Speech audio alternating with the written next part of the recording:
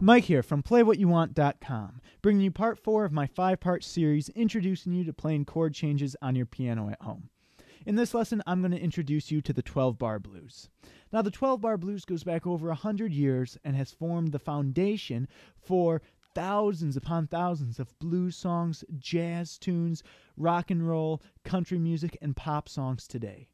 The 12-bar blues is something that musicians all over the world know, and I'm going to show it to you right now. Right here on this PDF, to your right, is the 12-bar blues. I have it written out in Roman numerals so that this first chord here is 1-7. Musicians often use Roman numerals so that when you are playing in different keys, so if you're in C, if you're in D, if you're in E, if you're in A flat, it doesn't matter what key. If you think of the numbers, the Roman numerals of the chord, it means that you can apply this form to any of the 12 key centers. Let me show you what I mean. We're going to say we're in C. The one chord in C is obviously C. Now later on in the song, we get to a 4 chord. To get to 4, you just count up. 1, 2, 3, 4. Count up the notes of a C major scale. 4 is going to be an F chord, therefore. If we go back, C is 1, D then is 2, E is 3, we just said F is 4, 5 is G, 6 is A, 7 is B, and then we're back to C at 1. So this is how you use Roman numerals to figure out what chords you're playing. So we're going to use this system in C. To play a C blues, let me walk you through this blues form. The first chord is 1-7, which is going to be your C dominant 7 chord. Dominant 7, remember, is if you take the high C, walk it down 2 half steps, that's your dominant 7 chord. Major triad with a minor 7th on the top. The next chord I have in parentheses, because the blues over its hundreds of years have developed many different variations. Now this is a very common one. So instead of having a 1-7 for the first 4 measures of your blues, a lot of people put in a 4-7 on the second bar. So to get to 4-7, count up from C, 1, 2, 3, 4, that's F, and there's your F7 chord.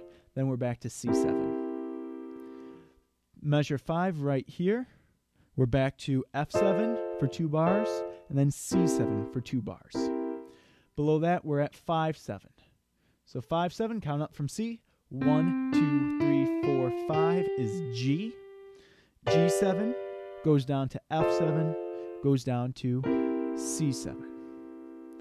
Now let's apply the inversions that we know. If we're at C7 here, and we want to get to F7, I'm going to play the F7 notes in blue below. Well, we already have a C, so you can leave your C there. To get to your E flat, just move your E down to E flat. To get to an F, move your G down to F. And to get to your A, move your B flat down to A. So that now our F chord is right next to our C chord. So there's C, there's F, F7, C7, F7. You don't have to move a single note more than the whole step. The same thing can be done to G, and I'll let you figure out G on your own. Or, if you want to keep watching, you can see how I do it. I'm going to play through the 12-bar blues form after I show you one more thing, which is how to put a nice, simple bass line to this. To keep the tempo, it's going to be really nice if you put a walking bass line. Now, the easiest way to come up with a walking bass line right now is to, with your left hand, outline a C major triad. So that when you're playing the 1-7 chords, what I want you to do is arpeggiate that triad. So by arpeggiate, I mean go up and down the individual notes. So what we're going to do is make this 12-bar blues form be in 4/4 time, meaning there's 4 beats per measure. So each one of these notes will get 1 beat.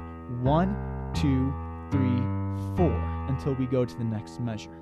And if you put that over your 1-7 chord in the top, now it's starting to sound like a blues.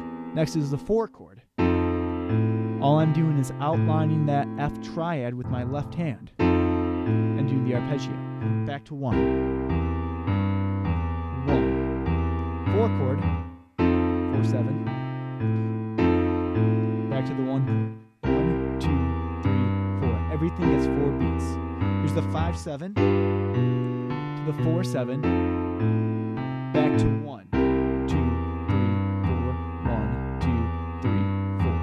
At that point, we're at the end of the form, and we can repeat back to the top and play it all over again until the end of the song. I'm going down here because this way you can see the actual written out letters of that blues form, C7, F7, and it's just our way of applying the Roman numerals to the key of C. Remember, all of these PDFs are available for free download from my website, so feel free to check out my channel, look in the comments, and there will be a link to take you to a hidden page where you can download all of these PDFs. So now for an example, a real-world example, I brought the tune Kansas City. Kansas City is a 12-bar blues, and it's actually in the key of C as well, so that makes it real easy for us to make that transition. Now, when you're playing Kansas City, you might not want to just hold the chord and do your bass notes. You might want to do some rhythmic hits. So nice rhythmic hits are really up to you. What you can do is just practice doing this bass line. You can leave it just right there on C and try doing hits like that.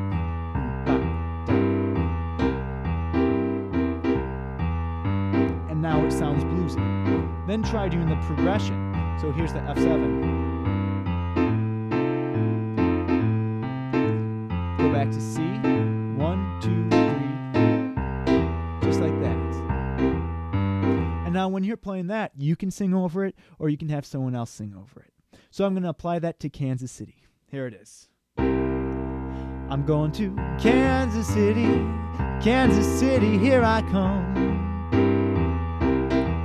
I'm going to Kansas City, here I come. They got a crazy way of loving them, I'm gonna get me some. And there's our 12 bars, and now we would repeat with the next verse or the chorus.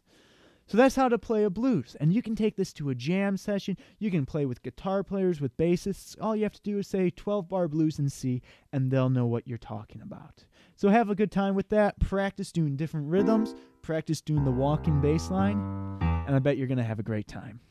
Now, if you enjoyed this lesson, please feel free to check out my website at playwhatyouwant.com, where I'm offering one-on-one private lessons live over the internet. These pre-recorded lessons that you found, either with me or with other people, are good for certain things, but they're generic. They're meant to educate a large audience in a very general way. You can't ask any questions, there's no interaction, and there's no one there who really cares about your development. Now, if you're interested in private lessons, come by my site, send me an email. I'm offering to give you your first private lesson with me for a full hour, 100% for free, with absolutely no obligation, because I know that there's no reason that you should not be playing what you want to play today. Thanks for watching.